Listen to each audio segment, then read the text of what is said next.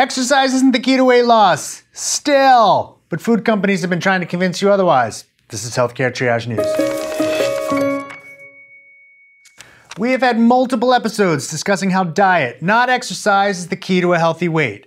Many of you disagree. You point to evidence, which usually isn't that great. Now it turns out some of it might have been tainted. Recently, over at the BMJ, Paul Thacker, a freelance journalist, published a story on how Coca-Cola was funding a series of journalism conferences covertly.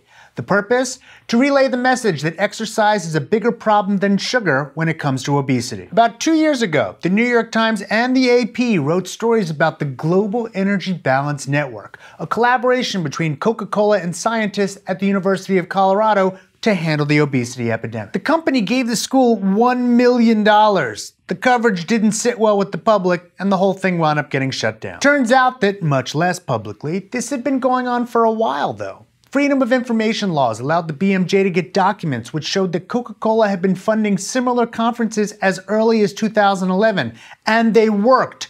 Journalists who attended them left and wrote stories on how exercise mattered, not drinking sugar-sweetened beverages. James Hill, a professor of pediatrics at the University of Colorado and a major recipient of this funding, wrote the company after one of these conferences in 2012 and said, and I'm quoting, "The journalists told us that this was an amazing event and they generated a lot of stories.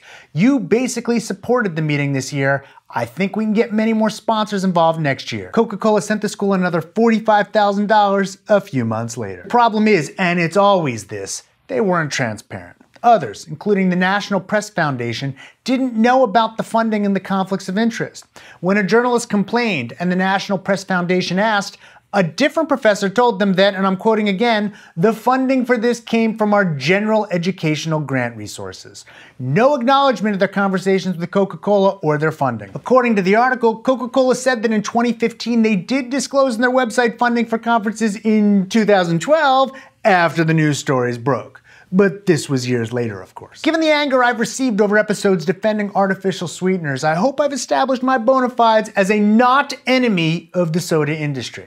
I'm not anti-food companies. Tons of episodes should back that up. But we've also talked about conflicts of interest so many times here too. You can't hide this stuff. You've got to acknowledge it. All kinds of conflicts. They're important. Clearly the soda companies have an interest here. It's in, what, the billions of dollars? Spending tens of thousands here and there is nothing to generate positive press. That's what it appears they were doing.